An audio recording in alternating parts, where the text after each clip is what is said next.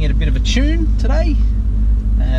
I did do a base run on this the other day, and from memory it made 327 point something kilowatts at the rear wheels, which obviously for a standard car is pretty good.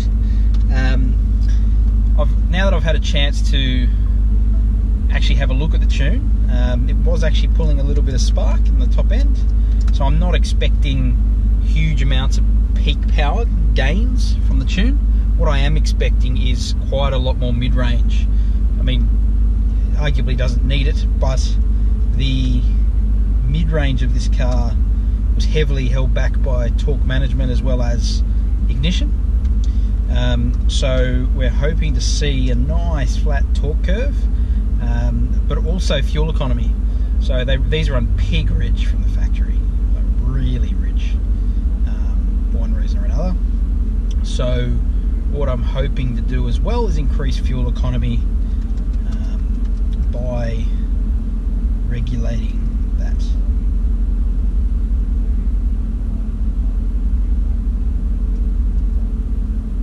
So we did have a problem with this on the dyno the other day, where there's a condition that's quite widely known as rich after reflash, which is basically there's a correction table in the ECU that corrects for injector tip temperature. And long story short, when you reflash the ECU, this injector tip temperature gets reset, and from that, I should plug in my wideband. From that, the ECU resets it at coolant temperature, which is way higher than it normally would be. Therefore, it runs unbelievably rich for a while. So yeah, basically you have no hope of tuning it for a good 20 minutes after starting it. And as I said, this should have been solved by the injector tip temperature offset table that HP tuners provide, but it wasn't. So I've been talking to HP tuners about it. It's not an issue that they've seen before, and they're working on it, but for now I'm just going to have to make do. I'm going to attempt to tune the entire car without reflashing it. We'll see how we go. That probably won't happen, but I'm going to just keep reflashes to a minimum, and we'll see how we go. So just so you guys can see, this is the HP or VCM scanner. So this is what I look at when I'm tuning a car to actually monitor what's going on. So at the moment in here, this is just a particular offset table for short-term fuel trims, but down here I've got all my PIDs, they're called, that I want to log.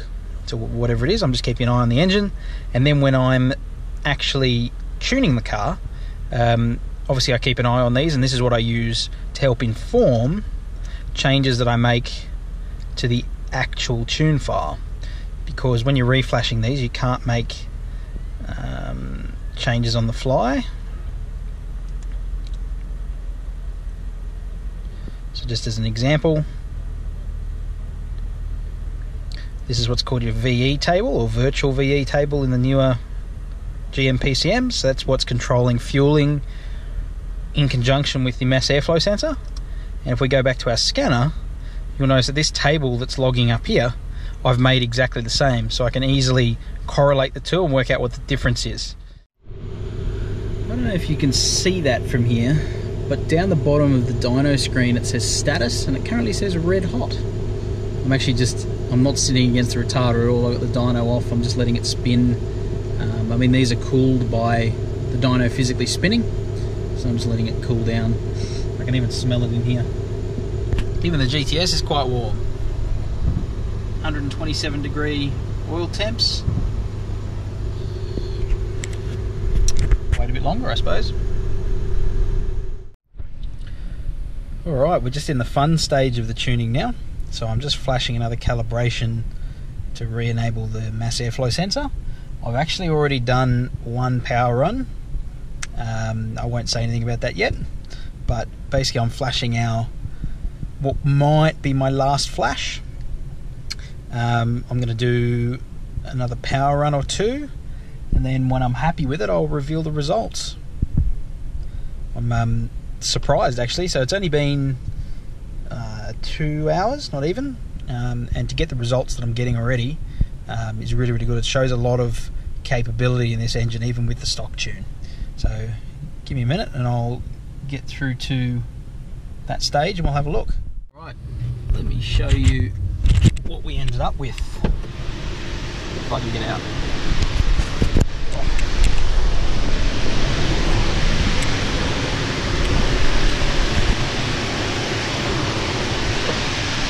Just turn this fan off so you can hear me.